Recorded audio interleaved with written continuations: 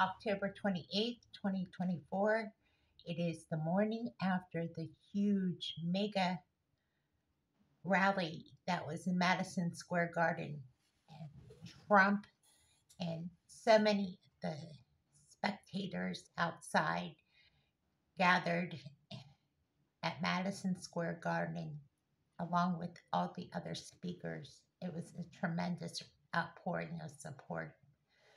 I watched I think, maybe 5 hours of the whole rally, from speakers to the presentation to Trump's actual speech and the after party. But what was so beautiful was outside the Madison Square Garden, there was a beautiful group of people that started singing. I don't know what the song was, but I have the video, a link from TikTok, which leads me to want to read the scripture about how a nation can be restored. And that's in Second Chronicles 7:14. Let's read this. If my people who are called by my name will humble themselves and pray and seek my face and turn from their wicked ways, then I will hear from heaven and forgive their sin and heal their land. Could we be looking at something dramatic happening in America? I believe there's that grace period that America may need desperately.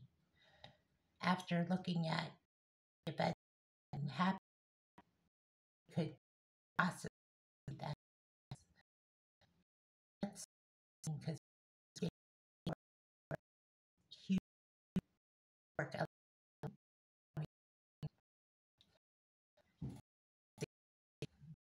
will happen.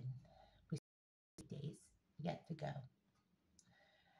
On the other hand, I have that link from TikTok about this group of people that sang and praises to Jesus. And there's another link which is so funny. And I have to admit, this one was hilarious. So if you want to watch that link, it's about a woman who went to Texas polling station, which was a small town that she lives in, and she's a Kamala Waltz supporter. It just so happened that the polling station was in the police department, and she just found it very odd that it was in a police station, and it just is so hilarious.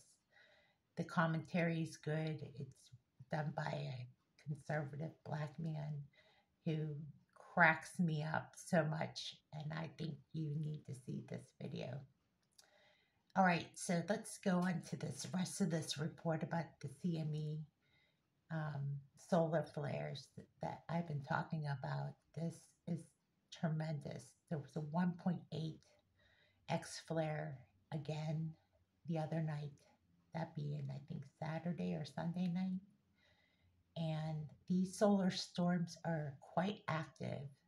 I've been saying this because if you're experiencing any health problems, sleep problems, or anything that might be along those lines, this could be something to pay attention to.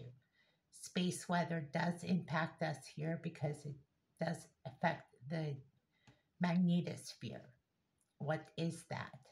That's actually the protection shield over the Earth. So we should be watching for these events on the solar surface, like it says in Matthew 24. There'll be signs in the sun, moon, and stars to distress the nations. Right now, it's interesting as the BRICS nations have come together recently, as of last week, and they are trying to change the trajectory of their system so that they can remove the dollar from their, well, they already have, but they're going by their own standard, and it's more like cryptocurrency, more or less, or gold standard.